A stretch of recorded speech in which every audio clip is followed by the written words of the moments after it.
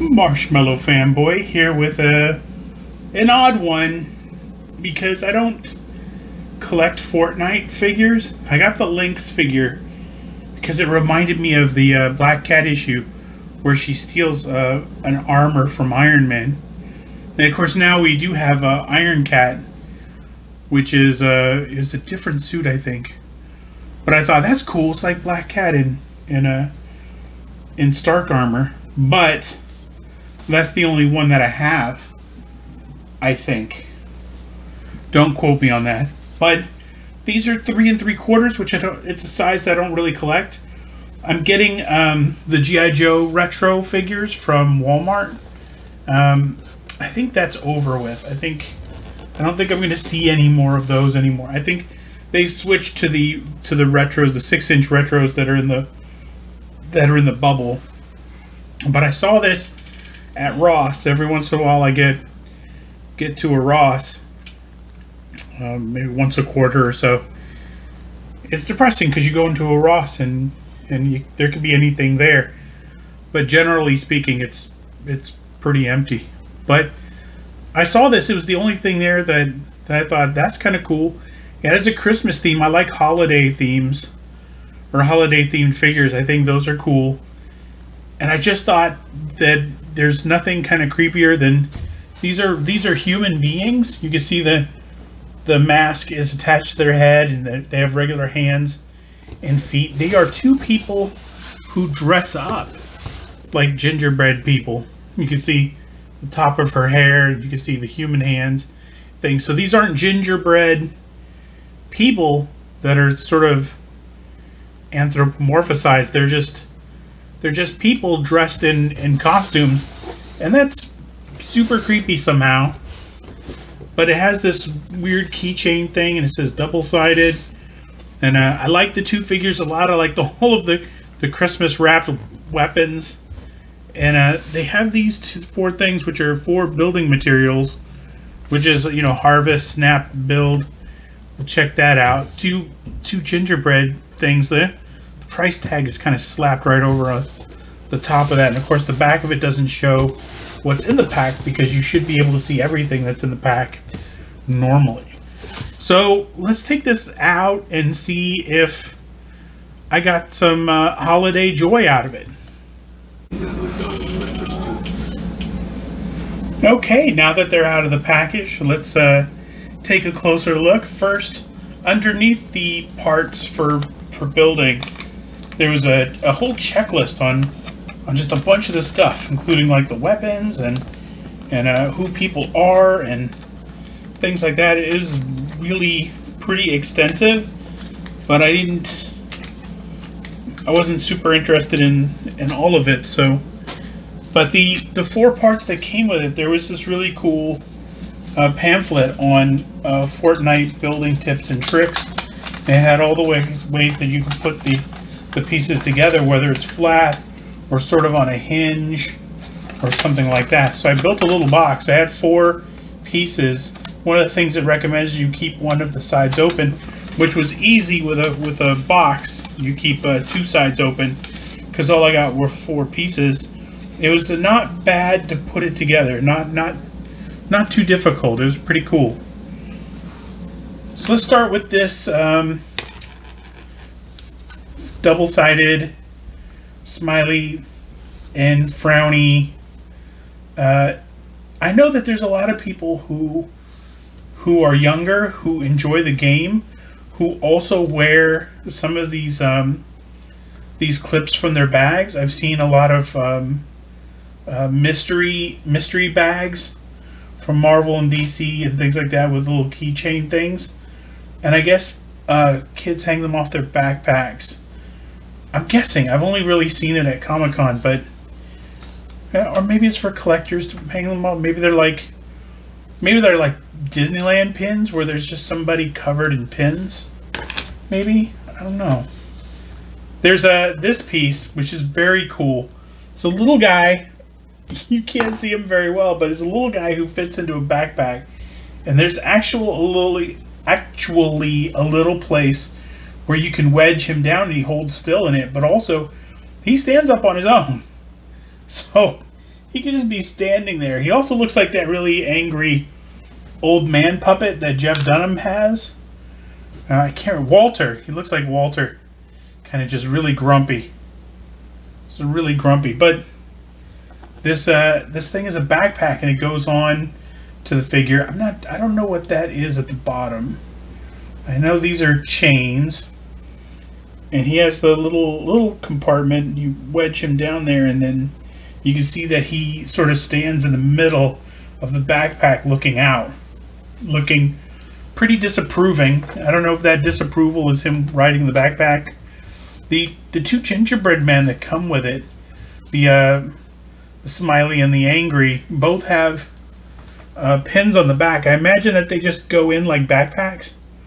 Maybe, I'm not sure what else the purpose could be for, but it's a really nice detail, and it gives you options to display. I mean, if you want to put them on the back, that's probably cool. And there's this kind of looks like a razor hoe or something.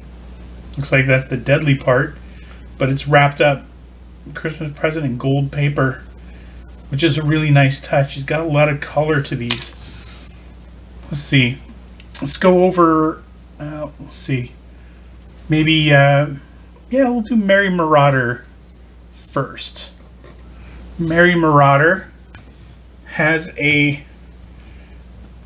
kind of a cane with a sort of a gingerbread cookie shape, with the arm sort of in a knife, and the face looking really sort of evil. I don't know if you can see that, or looking kind of neutral. How about it looked more evil? But it's bizarre as a weapon, but as far as Fortnite goes, it sort of fits. So I gave Mary the pistol. Very cool candy cane wrap. See, Merry Marauder has. See if he can look up. See, nope, no looking up, and no looking down.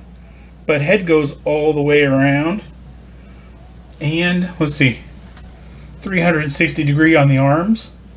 The arms go out, they click. It's kind of nice.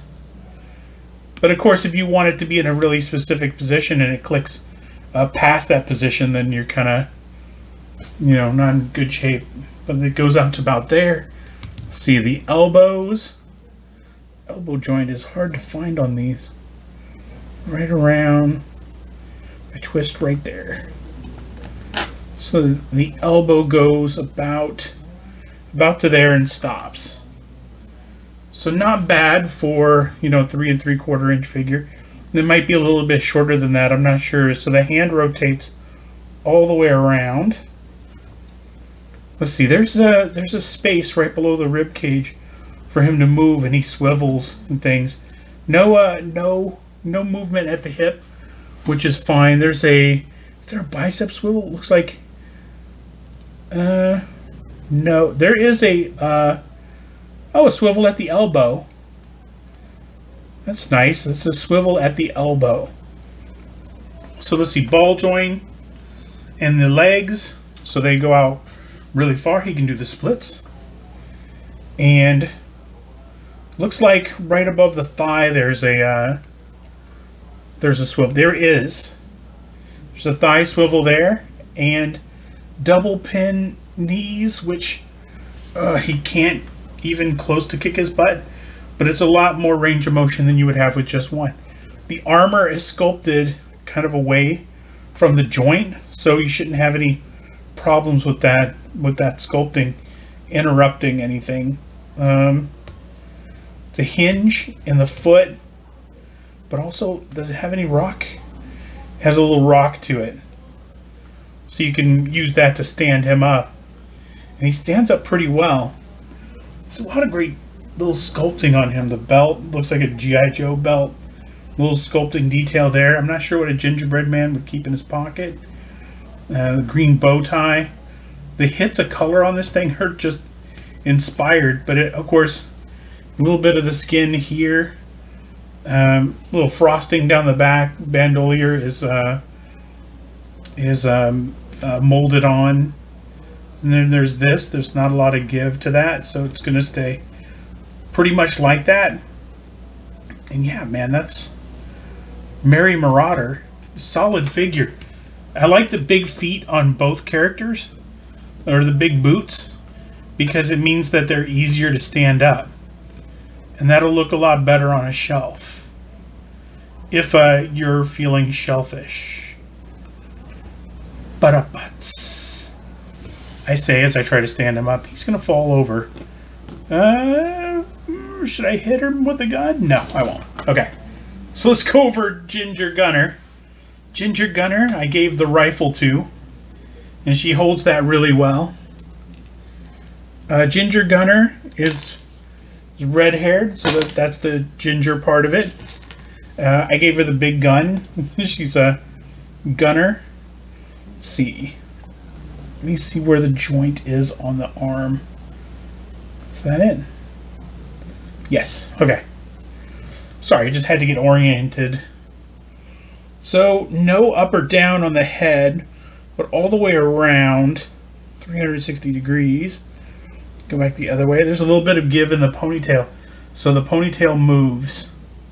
I don't think the ponytail is on a... No, it's just, it's free. So I thought it might have been on a ball swivel or something. So let's see. Arms all the way out. Wow. Wow. She goes back really far. So if you gave her a bladed weapon or something, she could draw back on that thing for a giant swing at somebody. So let's see. It's a swerve at the elbow. See, the elbow's about there. Not terrible. The joint under the rib cage. Same thing, the G.I. Joe belt buckle. Cool frosting designs. Ball joints in the legs. But there's a thigh swivel in there, so you can get that swiveling. Let's see, double pin knees, and oh, she can't kick her own butt either. Frustrating. But still better range of motion than Mary Marauder. And let's see, toes go to a point, toes come up. So there's a hinge.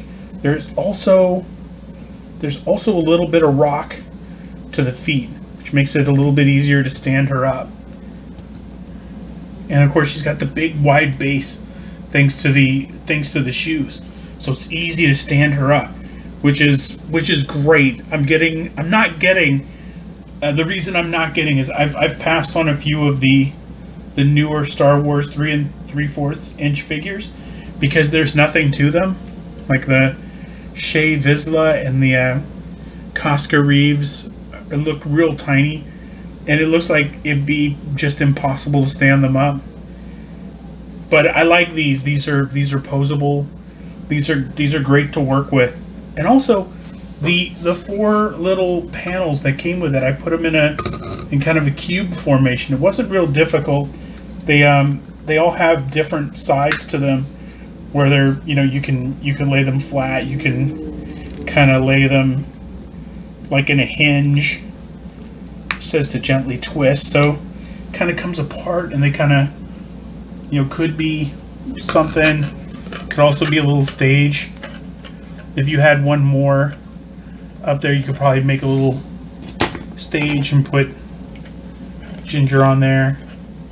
And have to balance a little bit better, but you get the point. So this was a weird purchase for me. I don't get Fortnite. I don't get the Fortnite figures. I don't get the game either. I haven't played the game, but I understand it's extremely popular, and the figures are really nice. Jazzwares did a really good job with these figures, and yeah, man, like I saw the checklist was from 2019, so 3 years ago, maybe right before the pandemic, these were a thing, and I found them at Ross today, and in 2022, in August of 2022. So, man, it's an absolute win. I enjoyed playing with them, And hopefully you have these at home, or if you don't, you'll soften up on holiday figures and maybe you'll get a few. I saw some Funko Pops today that were all snowmen of Star Wars figures. So they all had the glitter. They all had sort of the Diamond Collection feel. And there were also gingerbread men from DC Comics. So that was a super cool find today too. So hopefully, you know, I mean, it's August, but it's never too early to get in the holiday spirit, I don't think. You've got a bunch of holidays coming up right around the corner. So hopefully you're getting a lot of joy out of your toys.